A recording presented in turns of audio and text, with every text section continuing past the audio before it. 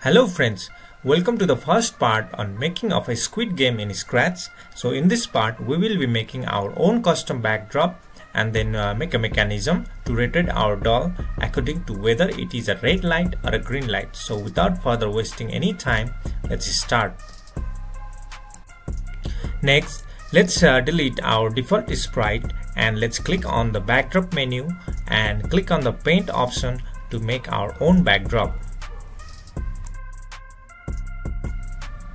So for the backdrop, we will be using some square shapes and some lines to create our own backdrop. I hope you guys will follow along the video.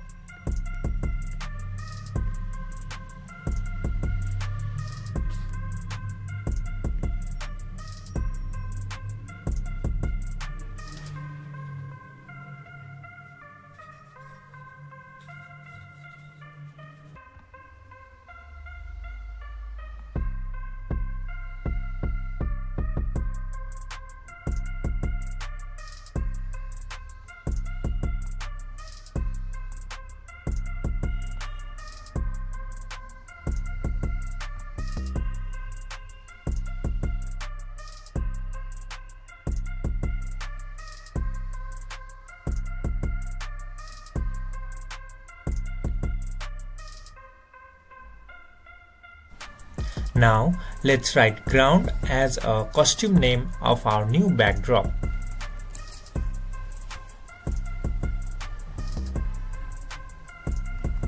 Now let's click on the sprite selection menu, then search for the sprite penguin, and we are going to select the penguin 2 costume. So this sprite has the perfect costumes for making the turning effects. Next, let's go to the events menu and drag a when green flag click block.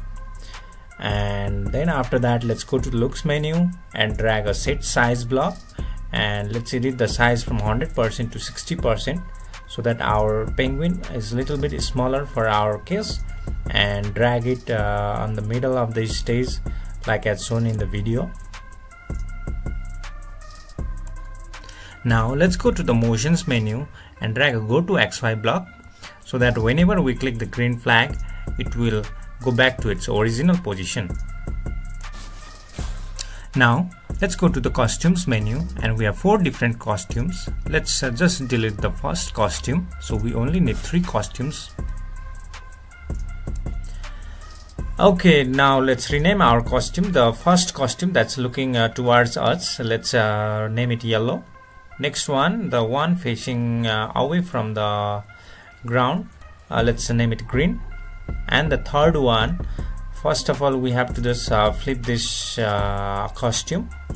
So let's click in the arrow sign and let's just flip it horizontally so that it will be facing towards the ground, and this costume name is going to be red. Now let's click on the codes menu, and now let's go to the controls menu and drag a forever loop. Now let's go to the looks menu and drag a switch costume block inside the forever loop.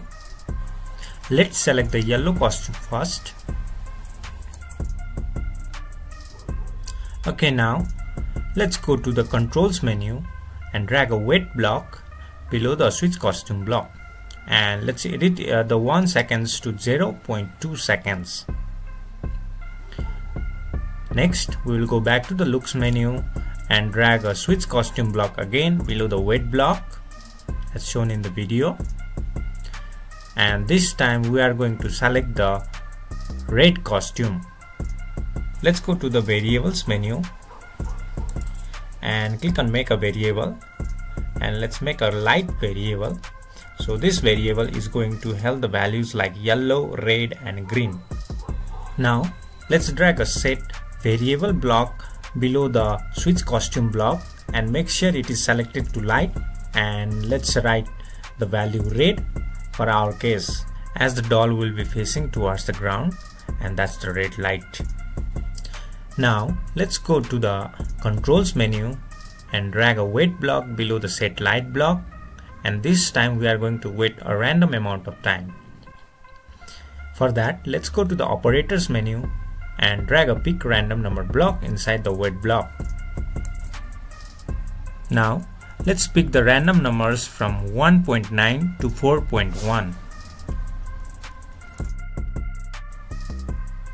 Now let's go back to the looks menu and drag a switch costume block and select the yellow costume, and next we are going to the events menu and drag the wait block and just wait for 0.2 seconds, and next time we are going to go to the looks menu again and drag another switch costume block, and this time we are going to select the green costume. Now let's go to the controls menu, drag a wait block, and it's time to wait for a random amount of time. For that, let's go back to the operators menu, drag a pick a random number block inside the wait block, and let's wait for about 1.6 seconds to 3.9 seconds.